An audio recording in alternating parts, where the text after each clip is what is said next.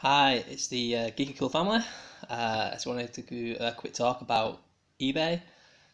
For the past year and a half or so, I've been getting into subscription boxes. It's just a once a month mystery box that you pay for pretty much. It could be any random amount of items that arrive.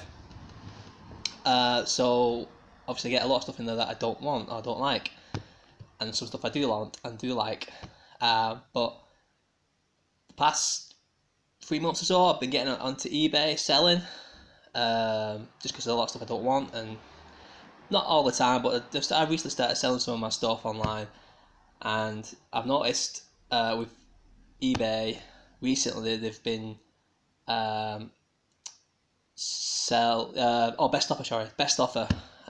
Just say I'm really disappointed with that because they do it automatically without your say so sometimes. They send you. I was at work and I sent an email saying they've changed it or best offer. So when I got back home from work and read it, went on eBay, and someone had offered me a lower price than what I advertised it for. And honestly, I did a counter offer, so it was cheaper than what I wanted it for originally, and it's a shame because I felt like I had to because I want to keep my 100% rating on there. So yeah, just really disappointed with eBay at the minute, doing that without the say so, just changing it automatically, and I think it's so wrong. But yeah, I don't know how you guys feel about it, or it happened to you, or you don't follow eBay or whatever, but leave the comments down below if you're annoyed like me.